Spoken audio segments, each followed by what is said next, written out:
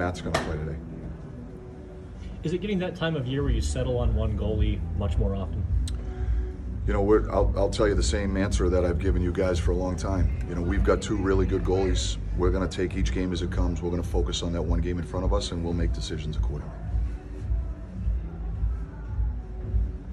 Mike, how much, regarding that sort of thought process, how much of having gone through sort of a similar thing with Matt and Marc-Andre in the past has sort of given you the confidence to go away from what had conventional thinking for years had been sort of you settle on one?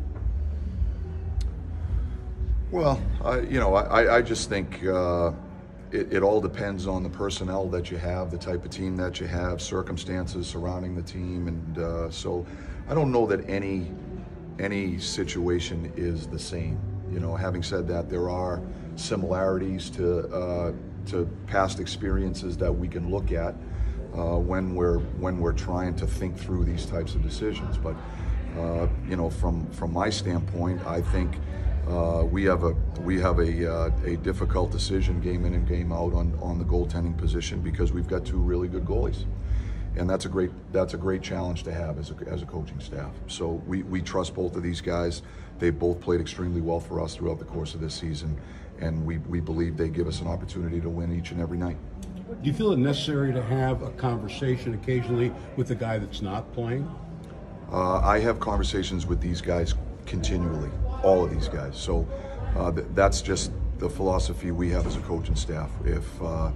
If guys aren't playing or other guys are playing, we communicate the reasons why. And as I say to the players all the time, you know, we don't always expect you guys to agree with the decisions the coaches make, but our hope is that you respect the decisions the coaches make. Is there something about Matt you think lends itself to him having the numbers he does in March, which are it's the best month of his career traditionally?